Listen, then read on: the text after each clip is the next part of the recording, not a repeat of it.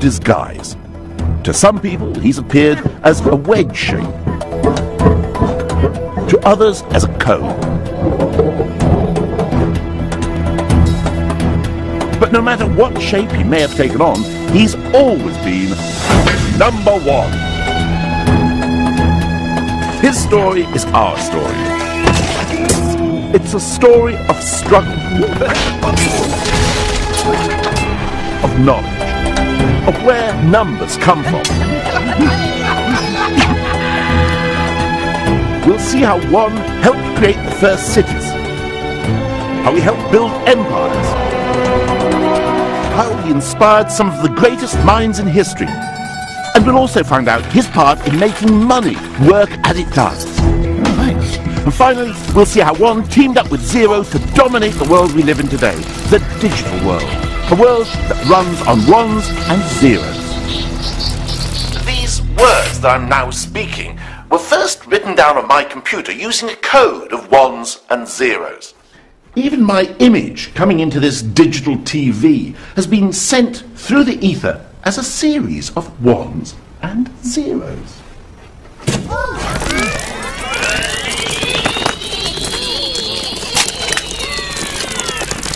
So how did these two digits come to dominate our world? They didn't always. In fact, for most of human history, zero simply didn't exist. It's one that really counts.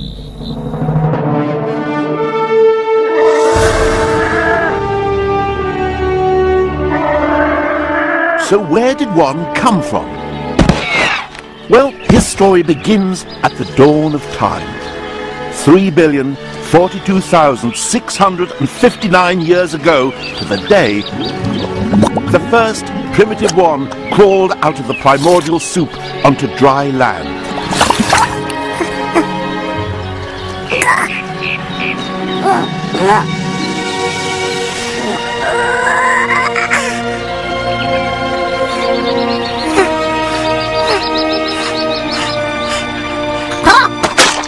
Nah, not really.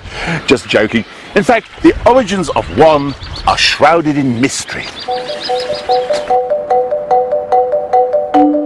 It's a mystery that only our earliest ancestors can answer. At some point, one of them must have been the first human being to use one to actually count with. But when? Ever since man could make marks on bones, he's been, well, making marks on bones. But what about the fellow who scratched marks like this 150,000 years ago? Is it possible that he could have been counting? Could these scratches represent a series of ones? Well, the experts tell us that, giving due weight to the scientific and archaeological evidence, they haven't a clue. What they're now pretty sure about is that one is a lot younger than us. It's not until quite recently, a mere 20,000 years ago, that we get the first really solid evidence that one existed and that someone was using it for counting. Of course, he didn't look like this when he was born. Back then, one was just a scratch on a bone. This bone. It's known as the Ishango bone. It was found quite recently in the Congo. And look, you can see these scratches. We know that each represents a one. How can we be so certain? Well, someone must have been counting, because there's 60 scratches along this edge of the bone and another 60 along this edge. And on the back, they're in equally numbered groups. And you can't do that without counting. The Ishango bone may mark a defining moment for mankind. Zoologists tell us that other mammals are able to count up to 3 or even 4, but not beyond.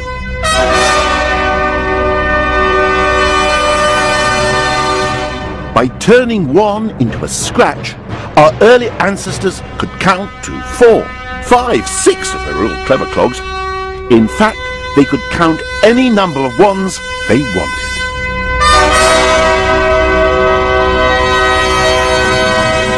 And that is what gave us the edge over the lions and the tigers. From now on, counting knew no limits, and one was growing up into a big boy.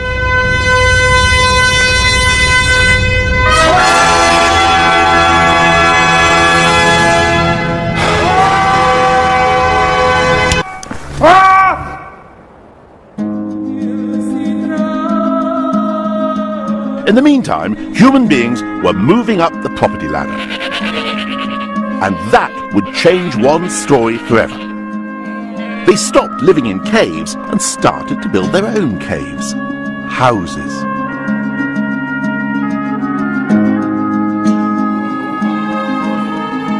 The next great event in one's life was to happen in the ancient civilization of Sumer.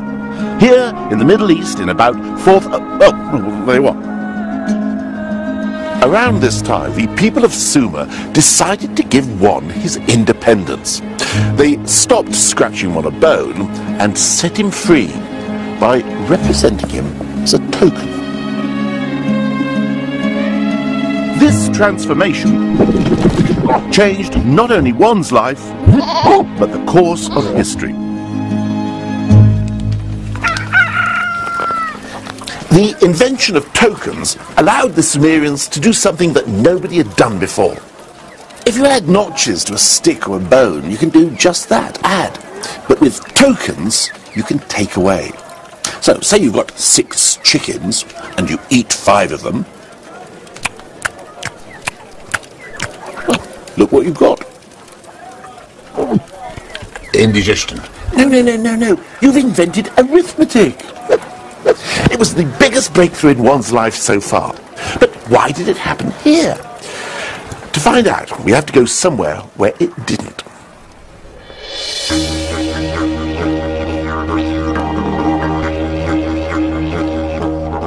Meet the Walpuri of Central Australia.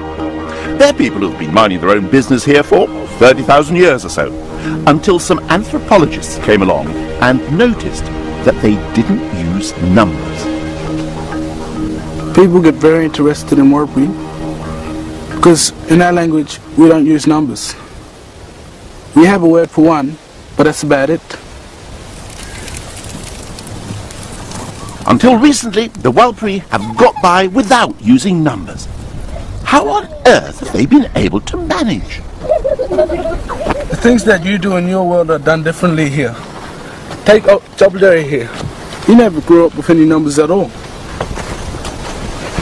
Nearby, Jobberberry. I'm going to Martida. Kendra. Well, I'm going to Kudo. Pan. Bijan. Jabberberry names his grandchildren. What he doesn't say is 4. It's just not in his vocab. Pan. Older generation Walpuri don't talk in terms of exact times of day, just the position of the sun. They don't even deal in distances because their land is mapped out not with numbers but with songs, which contain all the information they need. These timeless songs, deeply rooted in their culture, are a source of huge national pride. I should be so lucky, lucky, lucky, lucky in love. I should be so lucky in love.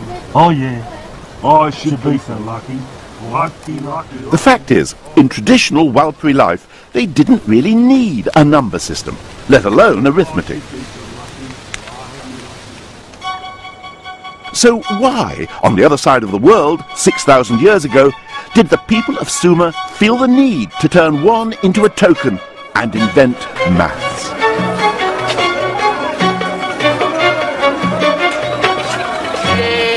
What was so different about life in the Middle East? I mean, why were people here so keen to get into maths of all things? Maybe it was because there were so many people living in the same place. Unlike the Walpuri, the Sumerians lived in cities, and cities need organising. Grain had to be stored and distributed, and working out how much each person should get required arithmetic. That's why the Sumerians turned one into cone-shaped tokens. Tokens made possible the arithmetic required to assess wealth calculate profits and loss, and, more important perhaps, collect taxes. Yes, you can blame the invention of maths on city life.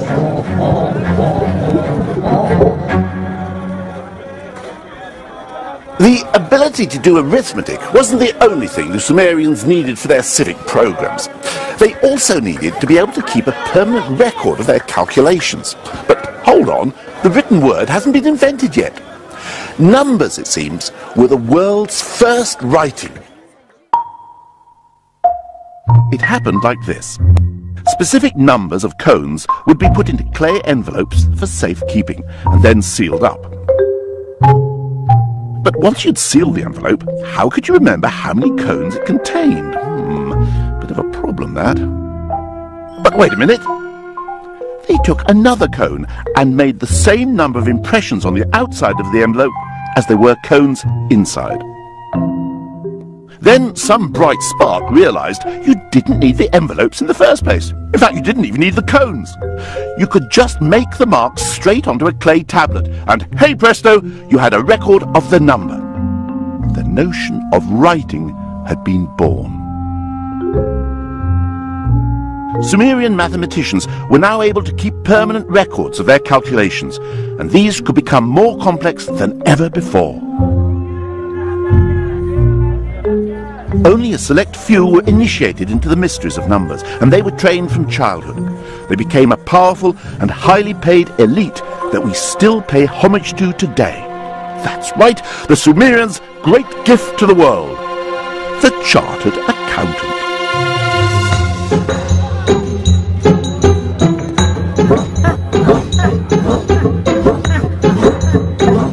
One was now disciplined and organized as never before. He became a powerful tool, one that could be used to build empires, which is precisely what happened to one in his next incarnation.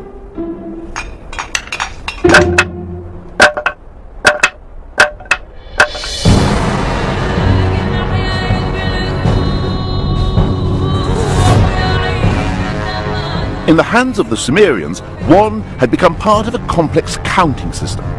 The Egyptians were going to stretch his talents even further.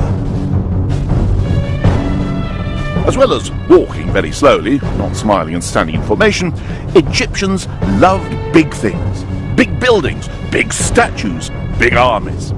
They also came up with some really big numbers.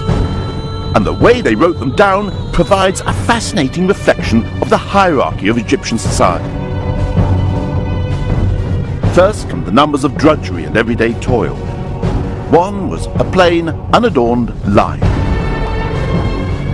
10 was a rope. 100, a coil of rope. All humble workaday numbers. But then come the numbers for aristocrats, numbers to impress. 1,000 is a lotus, symbol of pleasure. 10,000, a commanding finger. And then the number for pharaohs, a number the Sumerians never even dreamt of. 1,000,000. The sort of number only a pharaoh would need to count his prisoners.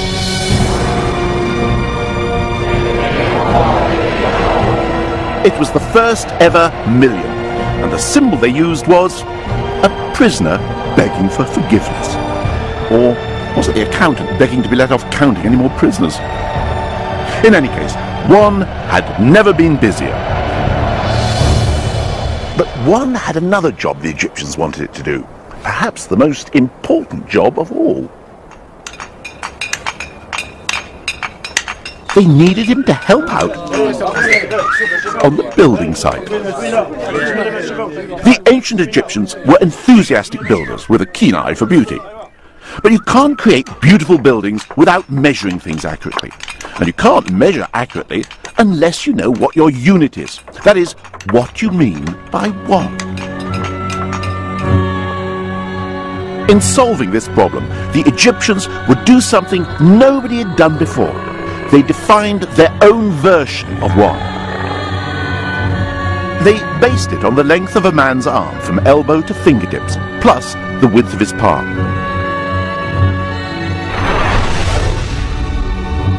One was now known as the cubit, the measure of everything. The undisputed ruler.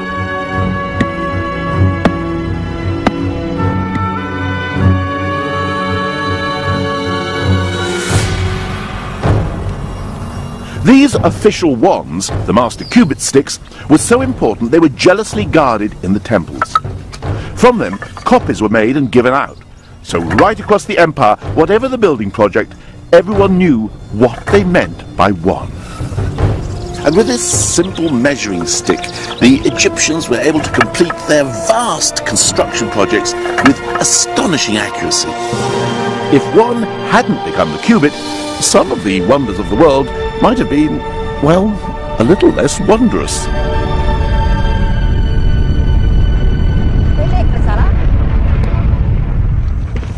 By transforming one from counting things to measuring things, the ancient Egyptians hadn't just opened up a whole new world of bespoke tailoring and fitted carpets. They had made one the measure of all things. One had become the ruler. But its destiny was even more special. One was about to become the essence of the universe.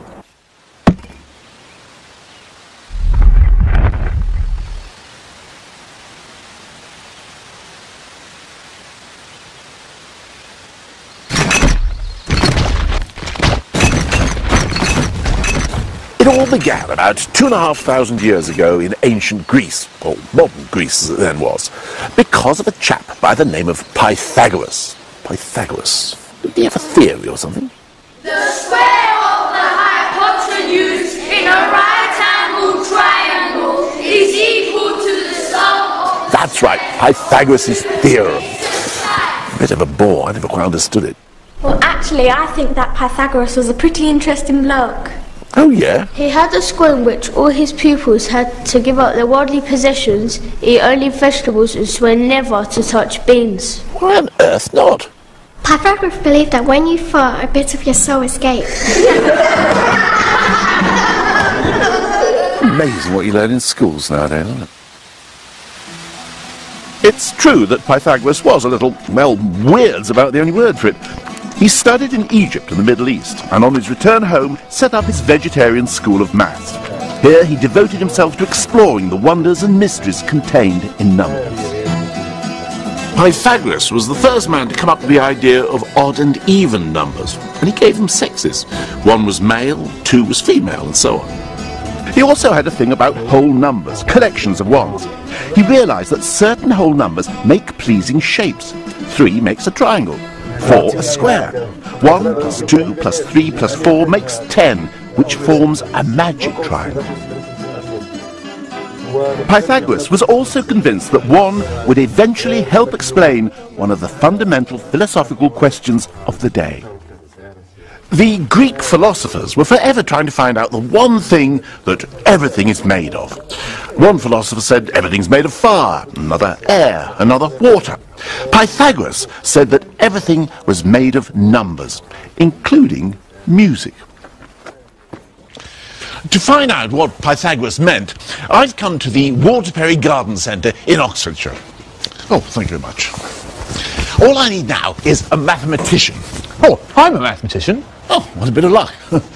But if you want to find out about Pythagoras' music and maths, we're going to need some pots of rather different sizes. Good luck. Perfect. Pythagoras wanted to understand why certain combinations of notes sounded so beautiful and harmonious. So if we play a pot, we get a note, la. But if I combine it with the note of this pot, la, it's rather a bad combination. Let's listen to them together. Oh, yes, that doesn't work at all, does it? But if I play this pot here, la, la, that's a beautiful combination. Let's hear them together. But why is it such a beautiful combination? And the answer is mathematics. The relationship between the weights of these pots is in a perfect 1-to-2 relationship. And it's that combination of whole numbers which makes this such a nice sound.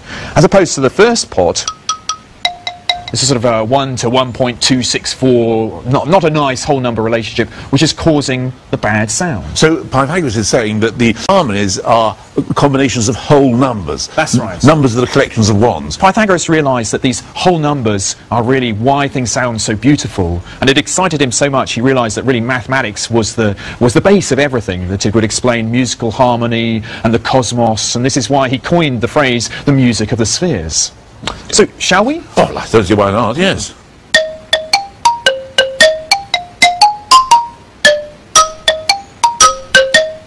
If the beauty of music relied on whole numbers, Pythagoras reckoned, so too must everything.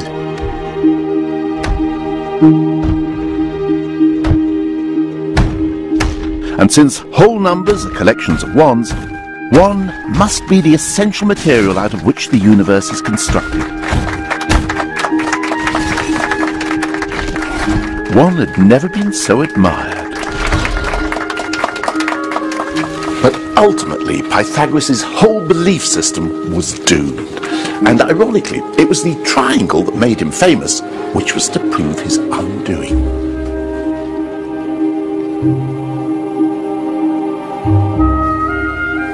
If one was at the heart of everything, it should also be at the heart of every triangle, even the right-angled triangle with two equal sides. The problem is, it's not.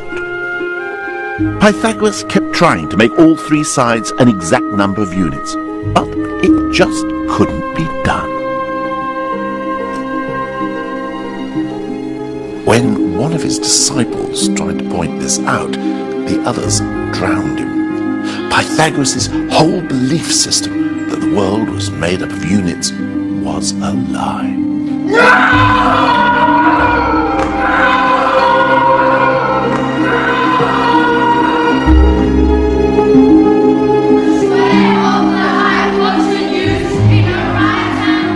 Poor old Pythagoras, brought down by his own favourite geometrical shape. One, however, was about to embark upon a new career.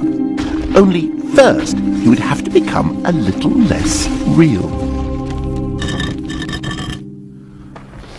Like everyone else before him, Pythagoras couldn't conceive of numbers unless they represented actual things. One was not a one unless it stood for one chair, or one step, or one television presenter. But the mathematicians who followed Pythagoras broke free of these constraints. Yep, Archimedes, famous today as the world's first streaker, but in fact the greatest mathematician of ancient times. Eureka! Eureka! Archimedes just loved playing games with numbers, and he took mathematics into the realm of the unimaginable, because in these games he allowed numbers to do impossible things, like working out how many grains of sand you'd need to fill the universe. And yet, daft as some of these mathematical games may seem, they sometimes came up with practical results that we benefit from to this day. For example, he was obsessed with what would happen if you took a sphere and turned it into a cylinder. What would be the difference in area covered? Well, personally, I don't give a fig, but for Archimedes, it was the proudest moment of his life when he finally succeeded in working out the formula. And although it was a piece of pure mathematical bravado, it did actually prove to be amazingly useful in the end. Because thanks to Archimedes, later mapmakers could take the globe and turn it into a flat map. One was no longer the essence of the universe, but he was helping to create a golden age of theoretical mathematics.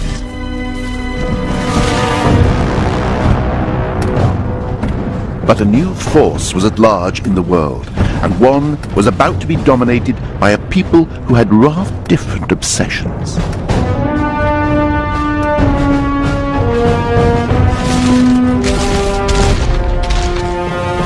Archimedes lived in Syracuse, and when the Romans invaded in 212 BC, he was in the middle of a particularly gripping piece of calculation. In fact, he was so wrapped up in his work that all he could say was, "I beg you, do not disturb this."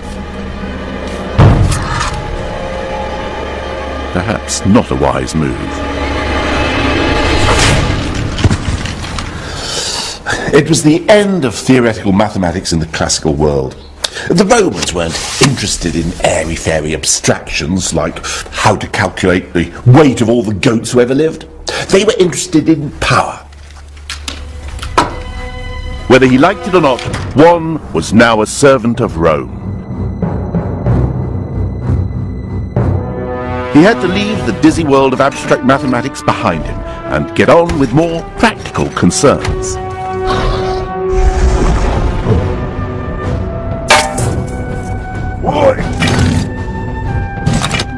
He became the backbone of the Roman world, as the Romans used him to impose a rigid numerical grid on their army. There were 10 men in a section, and 10 sections, 100 men, were called a century. 2 centuries were called a manipulus, which means literally a handful, which I imagine 200 Roman soldiers probably were. Even punishments were dealt out on numerical principles. If a legion suffered a humiliating defeat, the entire legion was decimated, from the Latin word for 10, decem. Regardless of individual guilt, 1 soldier in 10 was killed.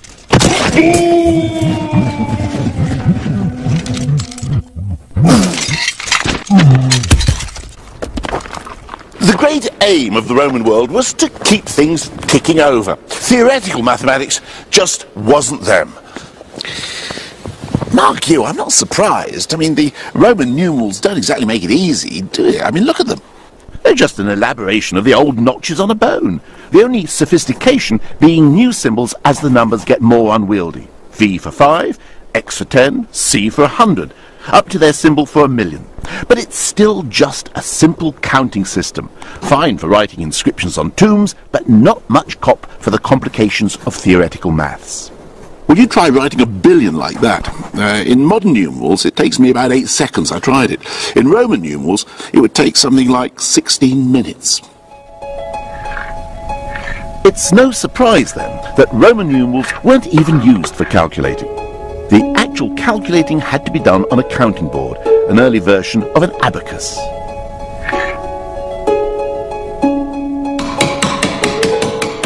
The numerals themselves were just used for recording the results. Maybe it's no coincidence that, unlike the Greeks, not a single Roman mathematician is celebrated today.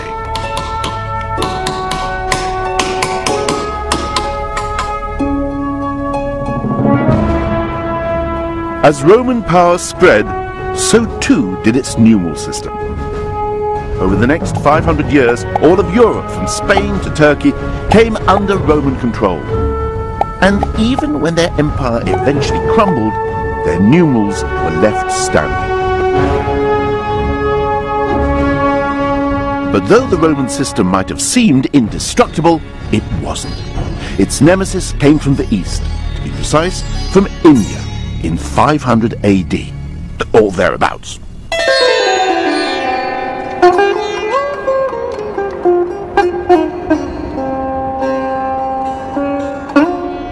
One had an Indian cousin who for some time had been living in a more rarefied atmosphere.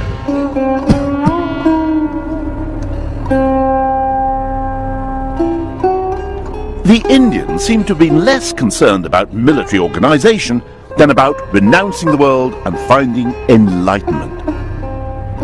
But Nirvana isn't just down the road. To reach it is a very, very long journey, which takes a very, very long time. And to convey that fact, the Indians came up with some stupendously big numbers. Take a raju, for example. A raju is the distance covered by God in 6 months. If he travels 1,000,000 kilometers in every blink of his eyelid. Or how about a pallium? A pallium is the length of time it would take me to build a cube of lamb's wool 10 kilometers high, if I were to lay 1 strand every century. Here's one I made earlier. Well, these were the sort of numbers that could have made one feel, well, small, if he hadn't had a little help from his friends. Unlike the Romans, the Indians devised a system that could cope with vast numbers. They developed a different symbol for every number from 1 to 9. 1, 2, 3. Or if you do them quickly, you get Arabic numerals. नहीं है, अरबी नहीं है, ये हमारा हिंदुस्तानियों का बनाया हुआ है. हम लोग हिंदुस्तानी इसे 2000 वर्ष पहले से प्रयोग कर रहे हैं. It's right, you know. The numbers we use today are called Arabic, but in fact they began life here in India as early as 500 BC.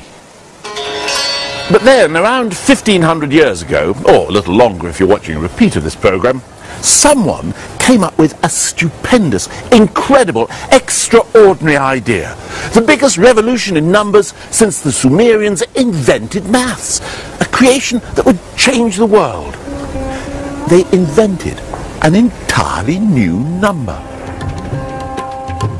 And it's in here, inside this tiny 1100-year-old temple in Gwalior, northern India, is this new number.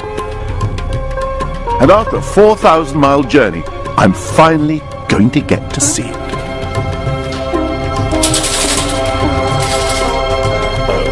Nick, it's locked.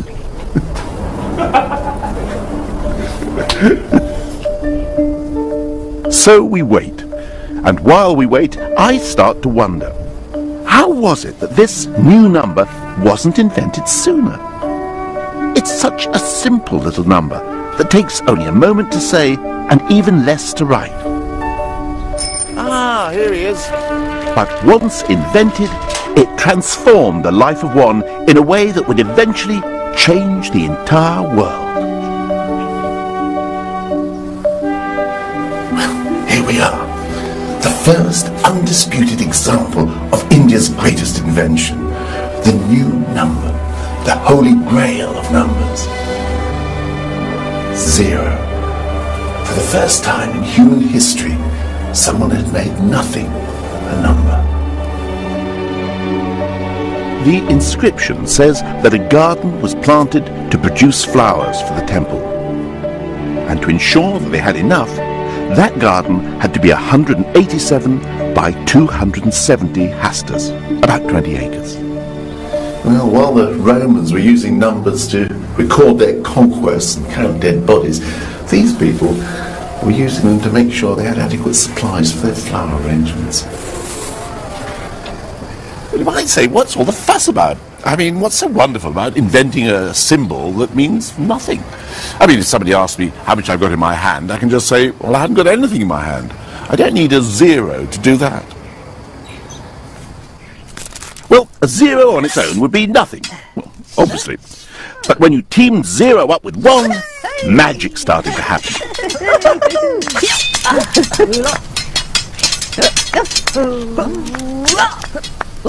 And when they were joined by the rest of the troop, the results were spectacular. With just 10 digits, the Indians could make numbers infinitely large, as well as infinitely small. Now, the Romans couldn't do that. One had found his perfect mate in 0, and it was a partnership that was going to change the world. Together with the rest of the team, they enabled Indian science to storm ahead. Indian astronomers, for example, were centuries ahead of the Christian worlds.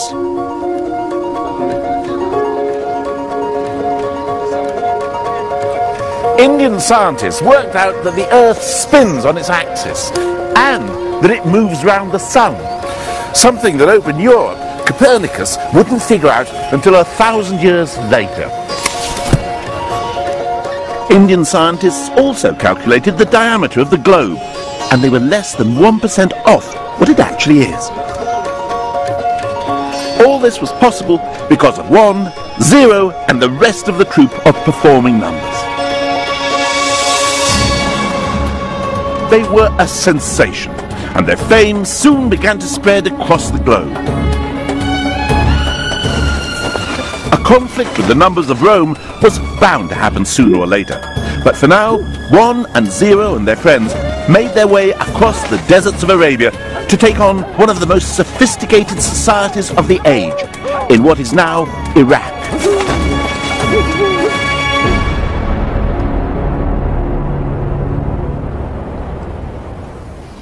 When Islam was little more than 100 years old, Baghdad was ruled by the great Caliph Al-Mansur. Now, the Caliph wished his people to live according to the Quran, so he set up courts and judges to apply the law of the Prophet. Now, the law of the Prophet is full of instructions that require serious mathematical calculations if they are to be carried out exactly. For example, unlike Christianity, the Quran insists that women share in any inheritance. The book says there is a share for men and a share for women, each share depending on the number of other relatives and their relation to the deceased. Working all that out required fractions and ratios, but these were people who counted on their fingers. It's not like they weren't up to complex arithmetic, it was just their number system was holding them back. But one day, there arrived in the court an ambassador from India. He had to present the great Caliph with a gift of some sort. But the Caliph was a man of infinite riches.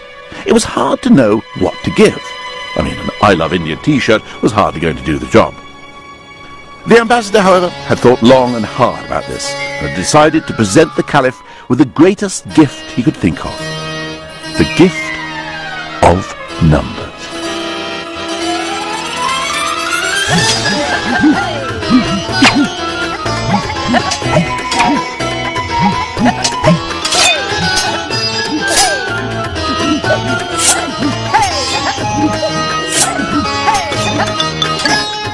Actually, we don't know for certain exactly how Indian numerals came to be adopted in the Islamic world, but the ambassador story is my favourite.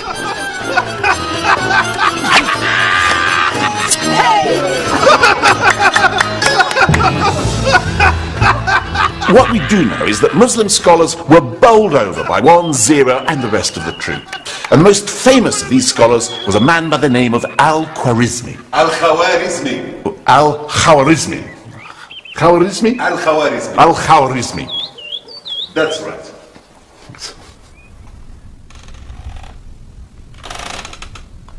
Al-Khwarizmi and his colleagues taught the performing numerals a whole host of brand new tricks. Quadratic equations, algebra, reversed, logarithmic, cubic cake, handstands. Well, okay, I made that last one up. But these new numerical feats enabled science, mathematics and astronomy to reach new heights in the Middle East. And the Indian troop became a smash hit throughout the Islamic world.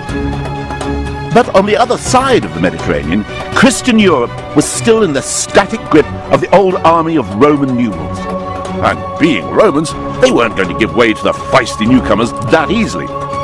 A showdown between the two systems was inevitable, and when it came, it could shape the destiny of the Western world.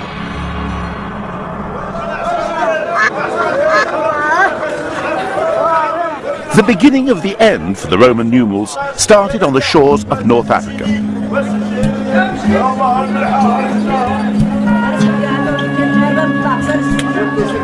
Muslim traders had been quick to adopt 1-0 and Co. for their business dealings. By the end of the 12th century, the Indian numerals were in common use. And it was in the bustling port of Béjaïa that the young son of an Italian diplomat based in Algeria first witnessed their amazing act.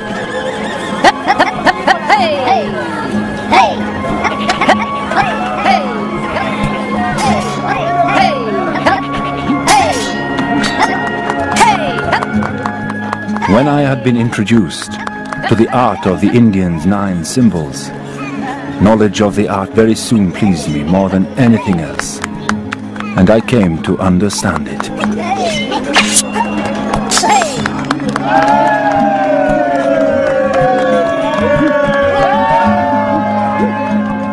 That young man was known as Fibonacci, and he was so knocked out by the Indian numerals that when he grew up, he decided to take them home. In 1202, Fibonacci wrote a book all about calculation, called, well, the Book of Calculation. He's now regarded as one of the greatest mathematicians of all time, and his book was pretty much a showcase for Indian numbers. Fibonacci wasn't just an ivory tower theorist. Part of his Book of Calculations was aimed specifically at merchants, showing them how useful Indian numerals could be for, say, calculating their profits. Not exactly a page-turner, you might think, but this was a time when capitalism was beginning to come out into the open in Europe. Fibonacci's book was a must-read. Unfortunately, ordinary people felt comfortable with the old numbers. After all, they'd lived with them part of 1,000 years. The old Roman numerals weren't going to make it easy for the Indian newcomers.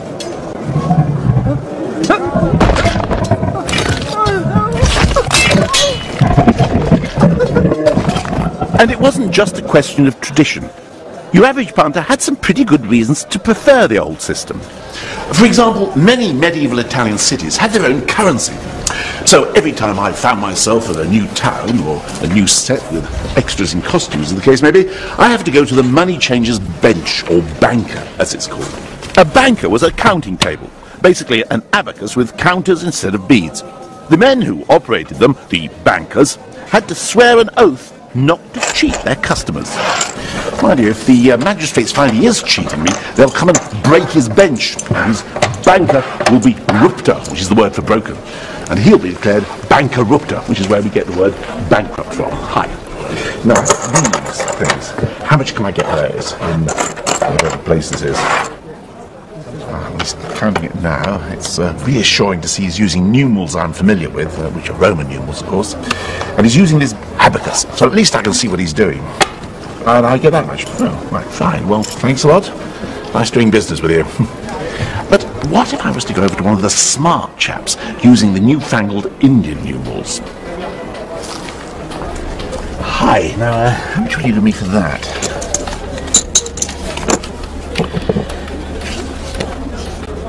Now, you see, this is the problem. You see, as a medieval punter, I've got no idea what he's writing. I mean, no wonder people were suspicious. I mean, if my bank started keeping my accounts in Chinese, I'd be suspicious. Oh, thanks. I've got no idea how you arrived at that. But thanks anyway. This distrust went right to the top. In 1299, the city of Florence actually banned merchants from using the new numbers in accounts.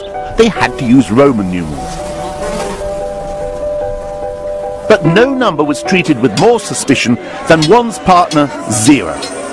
One writer called zero a sign which creates confusion and difficulties.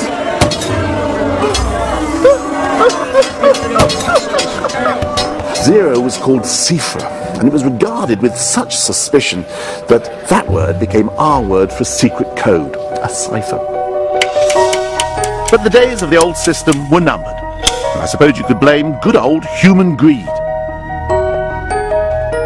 The traditionalists who clung to the abacus and Roman numerals had never had to calculate interests on loans because the Catholic Church said charging interests on loans was a sin. It was called usury. But come the Reformation, the Protestant churches were more business-friendly, and the long-held Christian objections to capitalism seemed to, well, disappear. So, in this new money-lending, interest-charging environment, which would prove the more useful, Indian numbers or the abacus? Well, let's find out. On my right, one first-class mathematician. On my left, one first-class abacist. So, supposing I lend someone £10 at 0.5% interest a month, how much do they owe me at the end of the year? Okay? Ready? Steady? Go! Kimmy's been an abacist since she was just 15 and is using a modern Soroban model. But just as they did in the 16th century, she's rounding her numbers to the nearest penny as she goes. Let's hope she can round herself up into first place. Marcus is using a pen and paper, so he's working to an eye-popping 12 decimal places. He lives in North London with his lovely wife Shani and 3 charming children. He's not big, but he is clever. Kimmy has got an answer. Kimmy, Yes. what's your answer? £10.60. £10.60. Yes. So compound interest after a year would be £10.60, and the abacus seems to have got there before the mathematician. Well, I don't want to put a damper on things, but I think that answer is actually wrong. I've got an answer of £10.61.6777664035 to be precise. I've actually picked up the subtlety of compound interest, which is it's a little bit each month, but it adds up. So I've got this extra 1.67p. For the medieval businessman, it would mean the difference between making a living and not. Maybe that's why the abacus user looks so miserable. As capitalism gained respectability, calculating interest and compound interest became de rigueur for any self-respecting businessman. And for doing that, even with an abacus, the old Roman system was simply no match for the Indian numerals. So, centuries after Fibonacci had brought them to Europe, the Indian numbers finally outmaneuvered the lumbering old Romans. They were quick and versatile, and with 1 and 0 in the lead, just better at teamwork.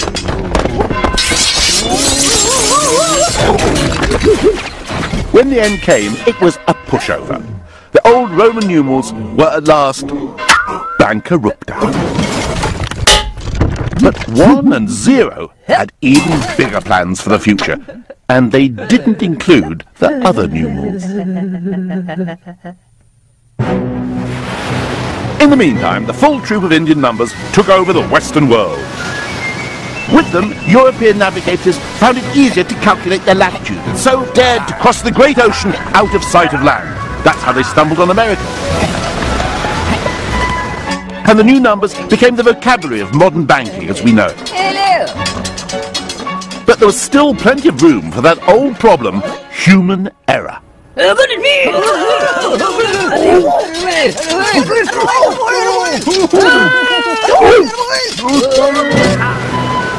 Columbus thought he'd got to Japan, when in fact he'd got to the West Indies, half the world away. He'd made a mistake. Humans do. Which was something one man was determined to stop. It all happened round about 16... Well, there you are, you got it again.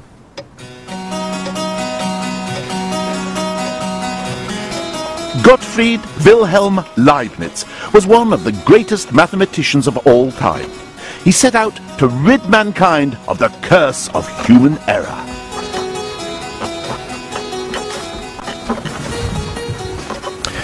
In trying to do this, Leibniz invented something that still affects us every day of our lives. What's more, it's an invention that was to give our old friend Juan the chance to rule the world. Leibniz was convinced that he could eradicate error by inventing a mechanical calculating machine.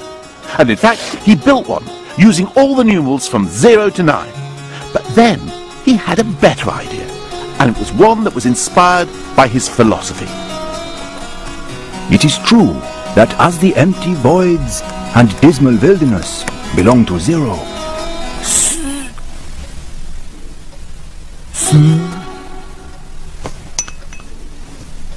so the Spirit of God and His light belong to the all-powerful One. In other words, to paraphrase Leibniz very, very, very loosely, the universe is a bit like a Swiss cheese, which some of us have suspected for years.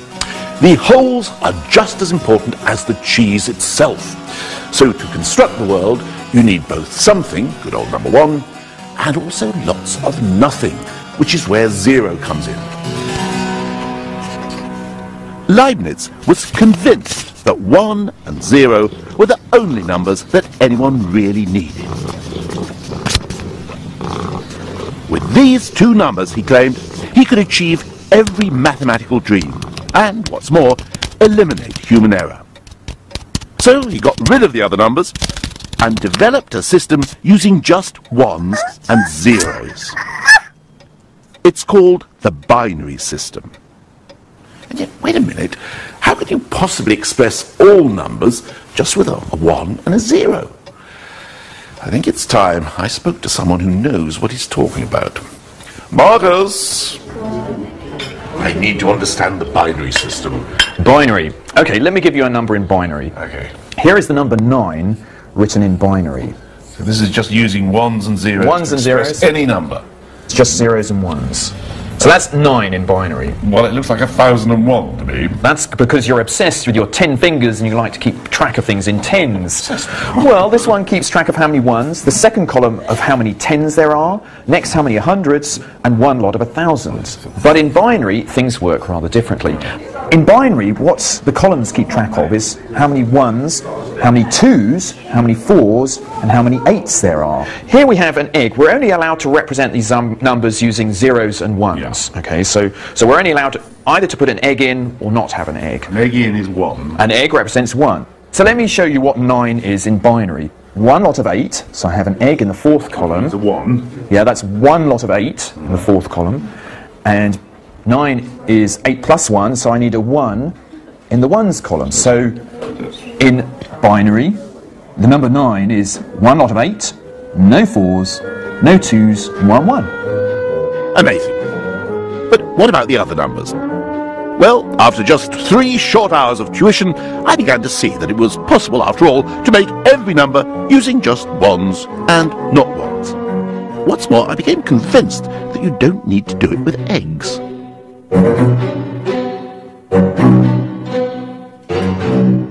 It's a sort of mechanical system. It's very mechanical to add the ones and zeros, and that's why it's perfect for a machine. And a machine doesn't really care too much about how big the numbers get. It can keep track of very long numbers, whilst we're not very good at doing that. What it's interested in is a very efficient way of adding numbers. That's why machines love to put numbers into binary. And Leibniz designed exactly such a binary machine. Only his was using metal balls dropping into slots instead of eggs and egg cups. From now on, mistakes would be a thing of the past. The digital age, it seemed, was ready to take over the world. Unfortunately, he never built it.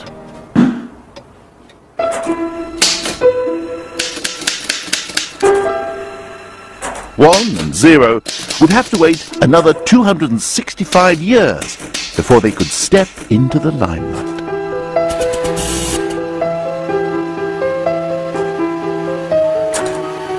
Meet Colossus, the world's first working binary computer. It's Leibniz's dream made real. But instead of dropping metal balls into slots, Colossus is electronic. In here, 1 and 0, something and nothing, have finally come into their element as electrical currents, on and off. Colossus was created during the Second World War and installed here in Britain's code-breaking centre at Bletchley Park. It has 1,200 valves, miles of wires, hundreds of mechanical components. But just like all computers today, the beating heart of this machine is 1 and 0. In their electronic binary form, 1 and 0 performed millions of rapid calculations, enough to crack the enemy's codes before the Germans had even sharpened their pencils. Thanks to Colossus, the Allies knew what the German messages said even before Hitler did it. And it may be that this extraordinary contraption helped shorten the war by as much as 2 years. The technology that started here in Bletchley has changed our world forever. You remember all those reasons for using and understanding numbers, doing astronomical calculations, working out measurements, juggling with the divisions of property? Computers can do it. Working out percentages, currency exchange rates, and compound interest. All that calculation that preoccupied and sometimes perplexed the great minds of antiquity. Just leave it to the computers, and we can all simply be happy ignoramuses, not even knowing whether the answer's right or wrong. And that's got to be a good thing, isn't it? Terry? Where are you going, Terry? I said, you're not leaving me, are you, Terry? Terry! Terry! the computer age, our whole world runs on a stream of ones and not ones, from our bank statements and medical records to the barcode every time I buy a tin of cat food. And the rest of the numbers can be consigned to the dustbin of history. 1 and 0 are all we need. The old performing duo have come out on top.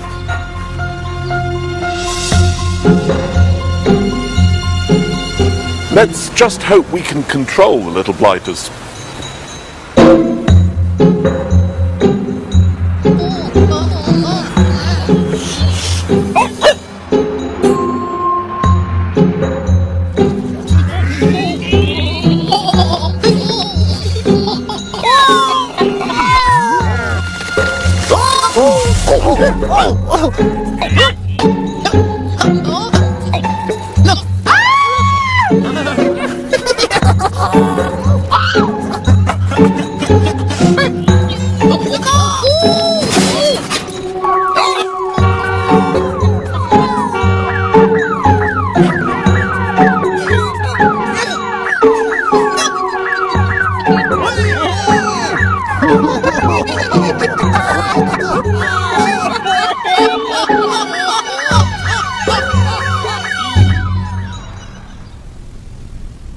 Well, I thought I was rather good, didn't you? I thought you were marvellous. I would. I much preferred working with